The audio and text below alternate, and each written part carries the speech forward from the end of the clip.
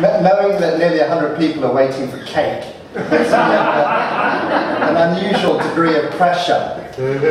Thank you very much for inviting me. I know, and you know, that you're here because of Norah Fry Research Centre, not because of me. And it's a privilege for me, not for Norah Fry Research Centre, to be involved with this evening. 25 years is a long time. And I can say that with total authority because my daughter turned 25 this June. And it also seems like a very short time for the same reason. The years pass so very fast. And it's really good to have opportunities like this one to stop and to take stock and to celebrate what's been achieved.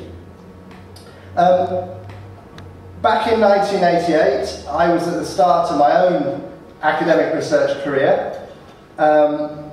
In fact, I was talking with people in Bristol back then, people like Ian Popplewell, a social worker who many of you will know, Paul Aberley, the late great Paul Aberley, a researcher at what was then Bristol Poly, putting me right on disability. And it was a really exciting time in the disability movement. Within a few years we got Mike Oliver's Politics of Disablement, Jenny Morris, Pride Against Prejudice, really important books. And it was really important years of struggle when we were campaigning, as many, many people in this room will remember better than me, for anti-discrimination legislation, direct payments for independent living.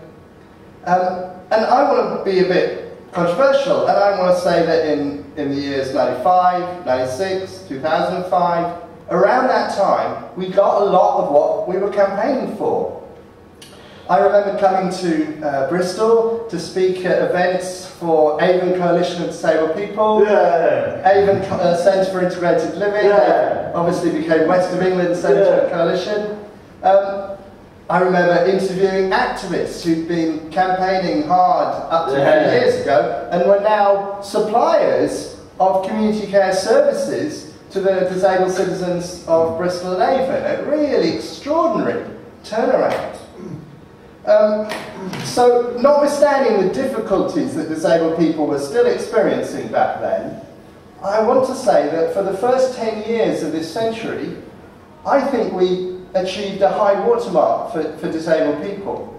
And I want to say, and you can argue, and I don't want questions, I want challenges after I've finished, and I'm sure I'll get them, looking around this audience.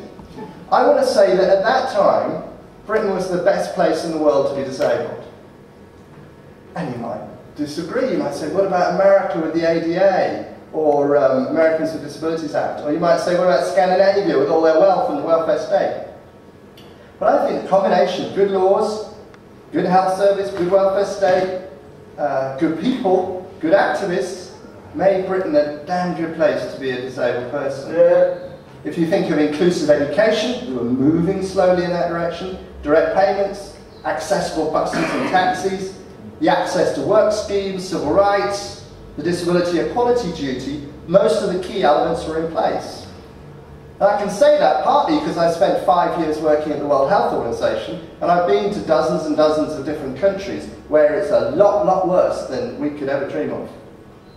And of course, don't forget the role of researchers like Mike Oliver, Colin Barnes, Jenny Morris, and colleagues at Norah Fry right here in this city, in generating the evidence and the arguments which helped win those key policy battles. Whether that was anti-discrimination legislation or direct payments, it was research which made the case, which changed the laws. So that's why I think that maybe 2010, let's put a number on it, may have been a high I won't say a high watermark of provision for disabled people. And maybe, you know, you might not have thought that 3 years ago, but then you didn't know what was about to hit you. And since then we've had the full impact of the global financial crisis and the cruelest imaginable government in this country, whose austerity policies have affected disabled people more than any other group. I mean, you know, many people hate the government. The disabled people have better reason to hate this government than perhaps any other group in society. The Centre for Welfare Reform calculates that in England by 2015, Spending on social care for children and adults will have been cut by £8 billion. That's a total of 33%.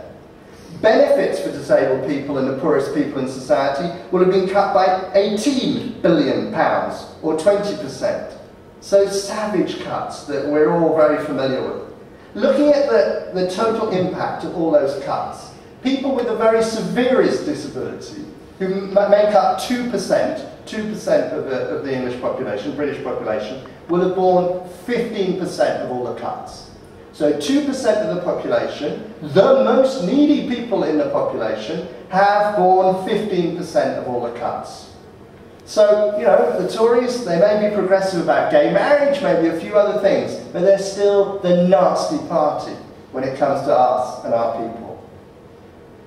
So, now's not the place. I'm not the social policy expert. I'm not going to go into all the reasons and the arguments around that. Maybe you can help me with that. And it's boring, as it says. But you won't be surprised if I say a little something about the conceptualization of disability that's relevant both to the good story and the bad story, the two sides that I've given you so far. And forgive me if you've heard all this before, but I think it is interesting, because I think that the dominant disability rights approach, built on the social model, which highlights that disabled people are disabled by society, not by their bodies. So the goal of policy in this approach is to remove barriers so that people can participate. Absolutely, absolutely right. And in that approach, accessibility, change of attitudes, anti-discrimination, the sort of training of doctors that my old friend Mara Byron was doing here years ago, creates a level playing field in which disabled people can get an equal chance. So you remove the discriminatory barriers and we become equal. You create a level playing field. So there's an analogy there, either explicit or implicit, with other marginalised groups in society, with women, black minority ethnic people, gay people, to say, look, it's a socially created disadvantage. We remove that socially created disadvantage, and then we're equal. We can compete. We can flourish. But this is where I want to stop you and say, look, I think we've got to think a bit harder. For several reasons. One reason, I came back from America, I was at the high-level meeting at the UN in New York the other week. Now, America has, you know, the best anti-discrimination legislation in the world. But it also has some of the poorest disabled people. So it suggests to you that this sort of individual liberal model individualist model has its limitations. Philosophers like Isaiah Berlin distinguish between negative and positive liberty. So an infringement of negative liberty is where I stop you doing something that you could otherwise do. So if we built this building and the only toilets were up the steps, then me and my friend there, we would be stopped from doing what we could otherwise do, which was having a wee. Similarly, a century ago, we denied women the vote. They were stopped from doing something which we were perfectly capable and entitled by natural justice to do. Long ago, we used to say that gay people were not entitled to express their sexuality. And until recently, we said that they couldn't get married like everybody else. Racist discrimination means that black and minority ethnic people face exclusion from jobs and housing. And in the same way, access barriers and prejudice prevented disabled people from using public transport, entering buildings, or gaining employment. So when we remove those restrictions on negative liberty, we ensure that people get an equal chance, and that's why it's been at the core of the disability equality agenda. But what I want to say is that for some disabled people, while for some disabled people this is enough, while some disabled people can get qualifications and live independently and work in the urban labour market, and if they don't have additional needs, they'll do fine if you remove the discriminatory barriers. If you look at people who are what we might call DDA disabled, that is, they count as disabled, but they don't have restrictions on their functioning, they actually get employed better than non-disabled people. They're doing very well. So the analogy with race and gender works. You take away the discrimination and prejudice, you give people equal rights, they can compete with everybody else. And what I think we have with this government is that they have, to a certain extent, accepted that approach. To a certain extent, they've accepted what the social modelists have always been saying. They've said, okay, we've removed the barriers, now get out there and get a job, like everybody else. The coalition is going to say, we're going to treat disabled people like everybody else. That's what they asked for. So if they're still on benefits, they must be scroungers, mustn't they? They must be lazy, mustn't they? Because we've taken away the barriers, and they're still not working. So I think we're in a certain degree of a be careful what you wish for scenario.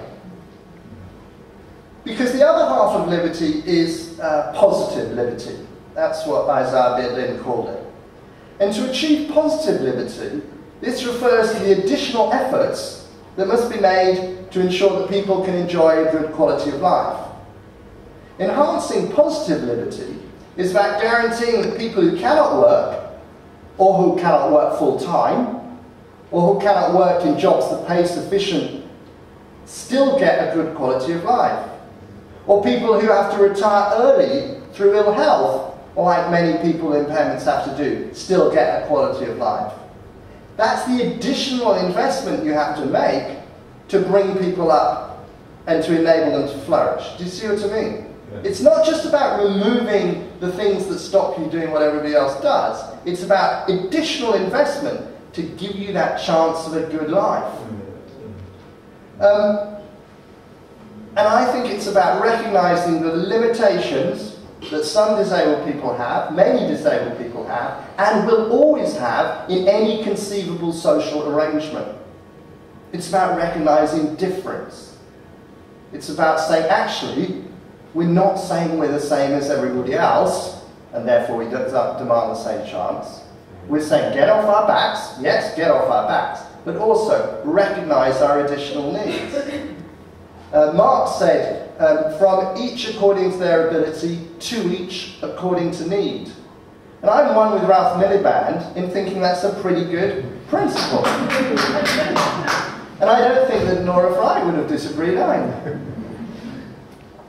So, I've been talking over recent months with Pat. You know Pat. She inspired Pat's petition. You've probably seen Pat's petition. It's loads and loads of folks who are being screwed by the welfare benefits changes. That's a technical term, screwed. Sorry, I'm blinding you with sociology here. Now, her group are actually very concerned about the dominance of this social model and disability rights approach within the campaign over welfare reform. Because she speaks for people who experience the intrinsic limitations of their illnesses and impairments, not simply the discriminatory barriers of society. And as far as I can see, the folks at the Norah Fry Research Centre work with many of those same folks too. I know that there was once a time when campaigners were saying that all folks with learning difficulties could get a job. And I thought that was very misguided. I'm glad we moved away from that. Because it seems to me that many people with learning difficulties can get a job, and we stop people with learning difficulties getting jobs. But by no means all people with learning difficulties can get jobs. And if we have that approach, we are going to fail to support the people who are in greatest need. So the statement that was put out this week by Pat's Petition and Carers Watch, have a look at that. Because it says exactly what I believe firmly and what I've seen from our research. So what type of academic research do we need in these times of crisis? I wrote a book a few years ago called Disability Rights and Wrongs. And I've revised it, and it's coming out later this month. It's called imaginatively Disability Rights and Wrongs Revisited. And you may or may not have bought the last edition, so I'm going to save you the money of buying a new one by telling you one of the things I've said in it. Because one of the criticisms that was made of the first edition, or when I was going to do the second edition, there was lots of criticisms made of it, and many of you may hate it, and that's fair enough, you're entitled. But some of my colleagues said, you want to say something about what they're calling critical disability studies or cultural disability studies, because you should talk about that too. So what I did at the start of the book this time was to make a crude categorization of disability studies. And I'm not including the sort of traditional disability research in social policy or medical sociology. I'm including what I called, and many of us call, disability studies itself. And what I try to say is that I think we've got three options. And maybe, I've just realised, maybe I'm laying down a challenge for the researchers at Norah Fry to declare which camp they're in. But you could just say I'm wrong, and that would bypass it. First of all, you've got materialist disability studies, what Mike Oliver calls the social creationist approach, which defines disability according to the strong social model. People are disabled by society, not by their bodies. So that's folk like Mike and Colin Barnes and Carol Thomas. Now, I've already given you a bit of a criticism of that approach. I think also as researchers, the problem is that it's very hard to operationalise. When you go out into the world to try and do a bit of social model research, what you find is as soon as you put your microphone under the nose of the first disabled person and say, tell me about your life, they don't just talk about disabling barriers in society. They talk about the whole kit and caboodle. They talk about being exhausted, they talk about pain. I'm so glad Liz Crow's in the room because she put us onto this years ago. They talk about being treated badly, they talk about the barriers, of course they talk about all of that, but they also talk about their health, they talk about their feelings, they talk about their emotions, they talk about living with illness and all the rest of it. Because that's what we do, we don't divide up our lives like that. So I think that's why I think that the social model is problematic when it comes to operationalising, at least in qualitative research.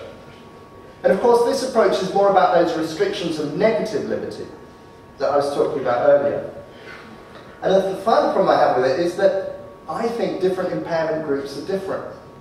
I just picked up David Abbott's work with a young man with Duchenne muscular dystrophy. Now, I'm very looking forward to reading that, because I know that that group is going to be different from research groups that I've talked to. And I want to know about the specificity of their experience. Because, if you've got achondroplasia or spinal cord injury or Duchenne or Down syndrome or whatever else it is, there are some things about your experience which are very distinctive. Yes, you're all screwed by the Tories, but there are specific aspects of your experience which other people don't have, and which we need to look at closely in order to understand both how your health condition affects you, but also how disabling barriers affect you. Just one anecdote, if I may. I did a project a few years ago with people with restricted growth. And I don't know if you're familiar, but in the world at large, disabled people are more likely to be unemployed. On average, twice as likely to be unemployed. That's a good rule of thumb. It's a bad rule of thumb, but you know what I mean. But that's not the case for people with restricted growth. They're not twice as likely to be unemployed. They're actually employed nearly as much as non-disabled people. So if you just saw the headline, twice as likely to be unemployed, you'd be missing something about restricted growth. But then when you talk to restricted growth people, what you find is that they're employed, but they're employed in rubbish jobs. They're employed in the low-level jobs, the menial jobs, the office jobs, and they never get promoted.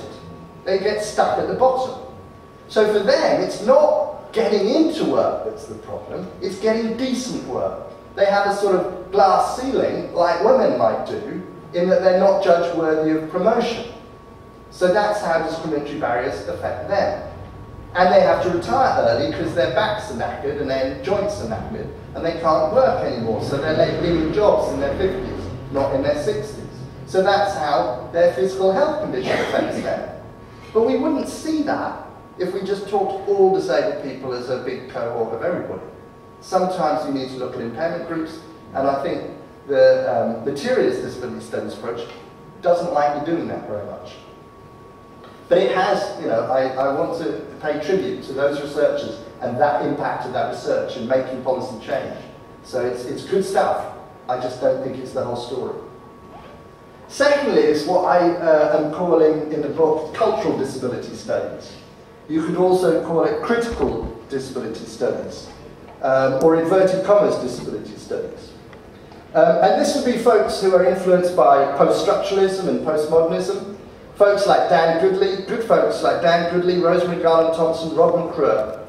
It's a social constructionist approach that explores discourses and representation and puts everything in inverted commas. These are scare quotes for folks that can't see my fingers. And it's like we talk about disability inverted commas, we talk about impairment inverted commas, we talk about social change. Everything's a damn inverted commas all the time. And my problem with this approach is it doesn't tend to generate much very useful research at all. Because you spend so much time talking about your blooming inverted commas. You don't get on to interviewing people, and who would you interview anyway, because they're not in categories now, and they're all everybody, and so you might as well just talk to your next door neighbour. I find it very frustrating. I mean, it's very exciting. I love culture, and I spend the day going around art galleries and stuff, and I love thinking about stuff. So it's valuable, but frustrating. I remember there was a book recently edited by Rob McClure and Morrow called Anna Morrow, called Sex and Disability. And you understand, a book called Sex and Disability, you're going straight to it in the bookshelf. And I wrote a book called about sexuality and disability back in 1996, so I thought, great, it's an update. We're going to hear more stuff about sex and disability, which is what I like. But we didn't. I looked at it and got increasingly frustrated. We just saw more stuff about books about sex and disability, or films about it, but not stuff about actual disabled people doing the sex stuff, which is what I paid my money for. It was very obscure, very theoretical, and not about lived experience.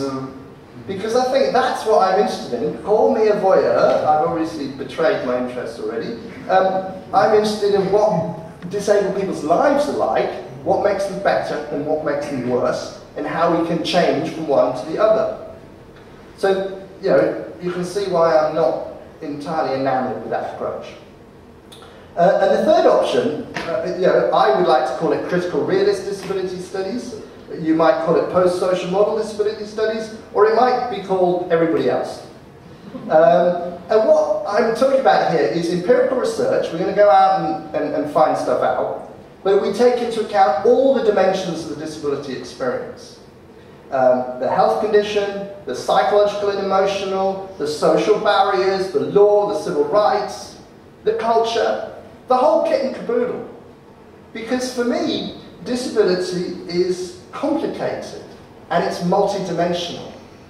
Our lives have so many different aspects, from whether we can get out of bed in the morning because of pain, to can we get to the bus stop and on the bus, to is anybody going to give us a job, to are we going to get a welfare benefit that's going to meet our extra costs and keep us the wolf from the door, to can we vote, to are we represented in the media. It's everything. Disability is everything.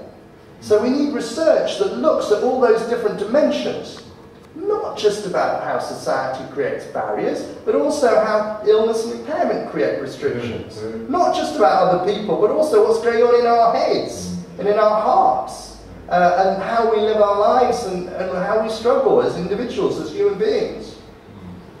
And above all, a just society doesn't just seek to promote negative freedom, i.e. remove the barriers, but also promotes positive freedom by providing the additional welfare spending and the support and the services which overcome the restrictions that sometimes our bodies and minds place on us, and by doing so enable us to flourish.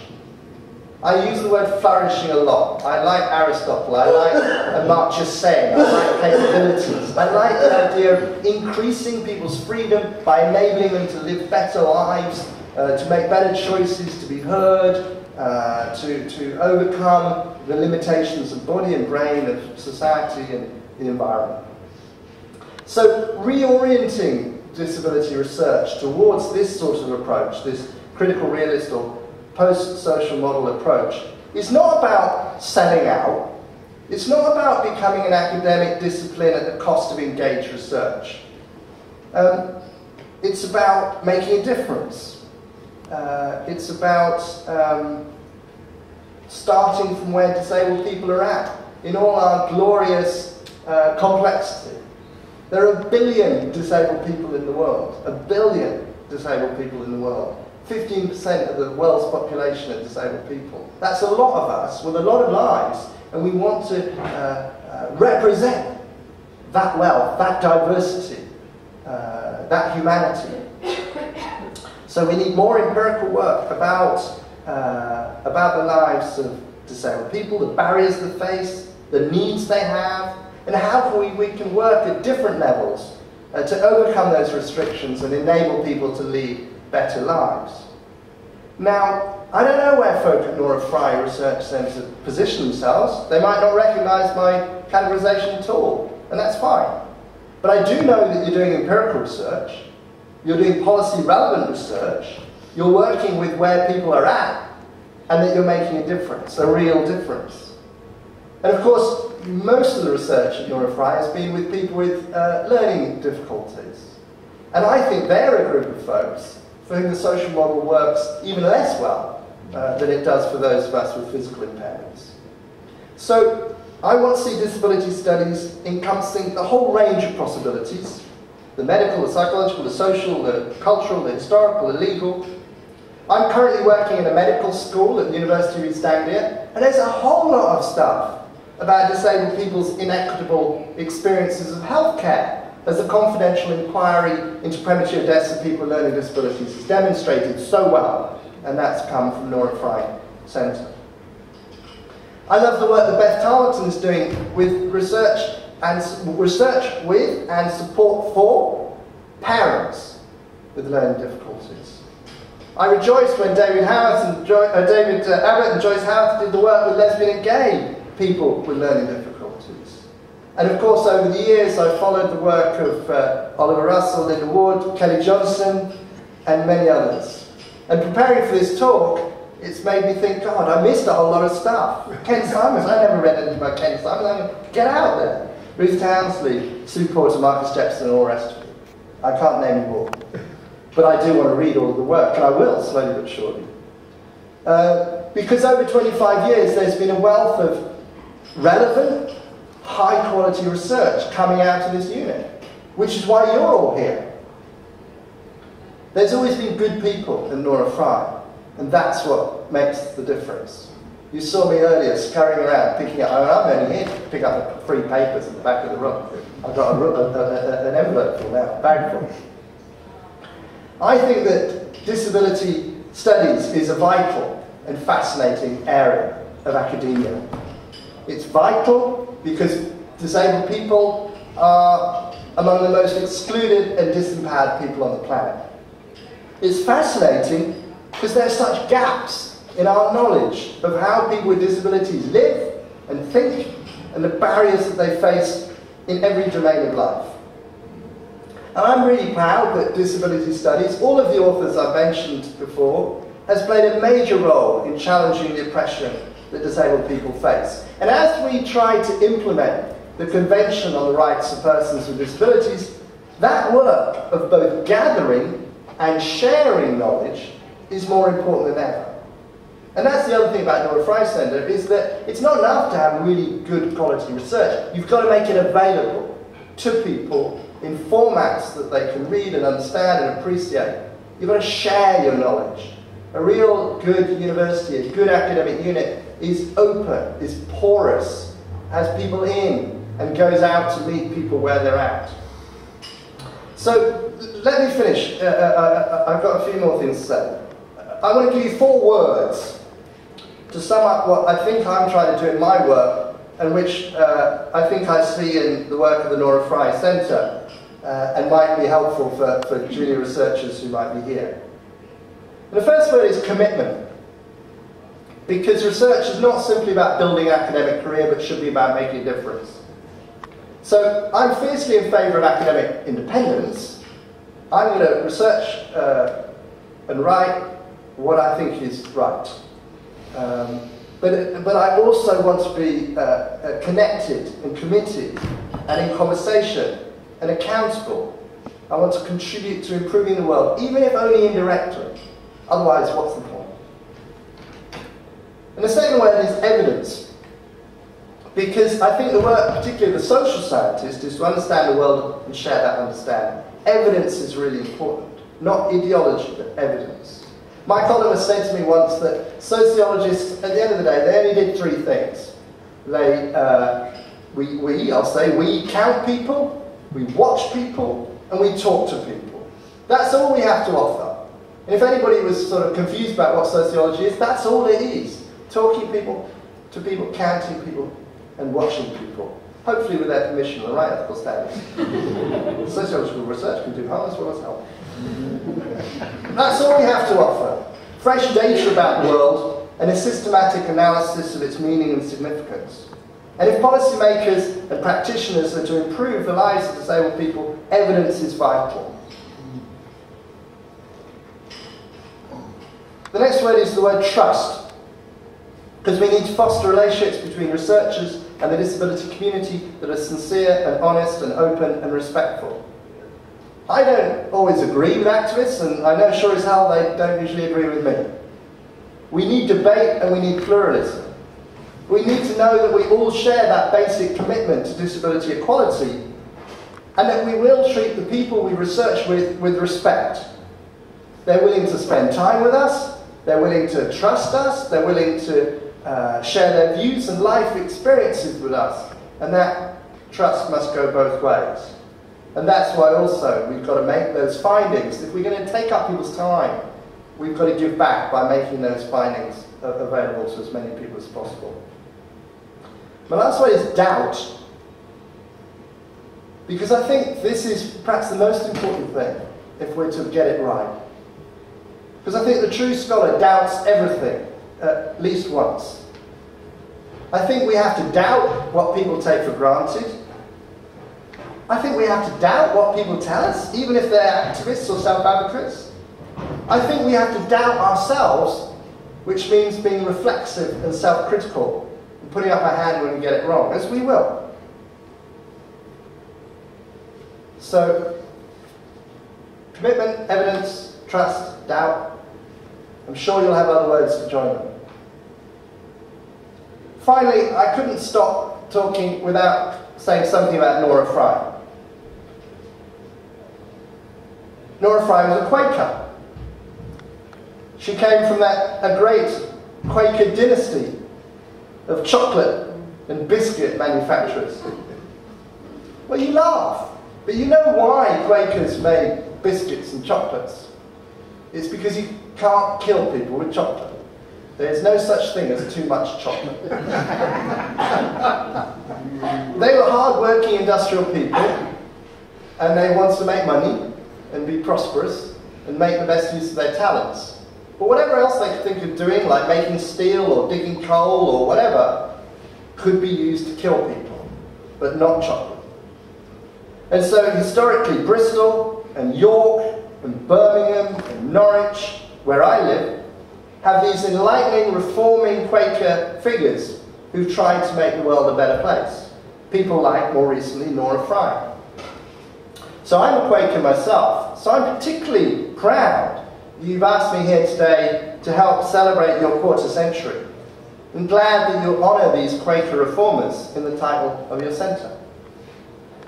And there are many Quaker principles which are relevant to the Norah Fry Research Centre.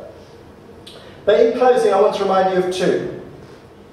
And the first is, look for that of God in everyone. Now, you might not believe in an actual deity. I'm not sure that no, that's not true. I'm not sure that all Quakers do. I'm sure they don't. So we need to take that word God broadly, metaphorically. In looking for that of God in everyone, we're looking for the good. We're believing in people. And that's why Quakers have a testimony for equality. Because if you look for that of God in everyone, nobody is better than anybody else. Everybody deserves the same fairness, the same access to flourishing.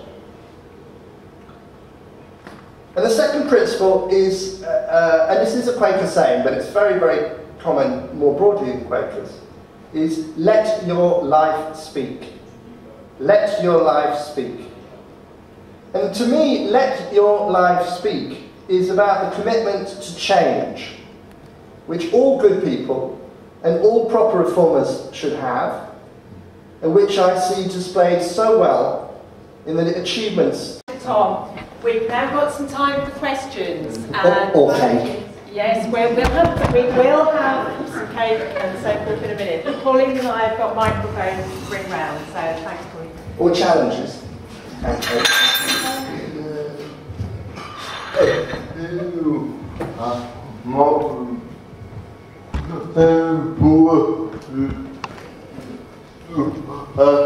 Mark Williams here. Thank you for your speech, Tom. I do.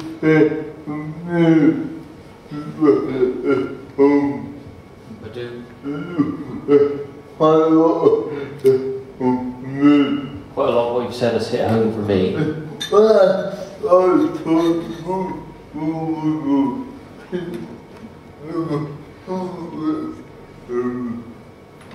When I started talking about the social model many years back,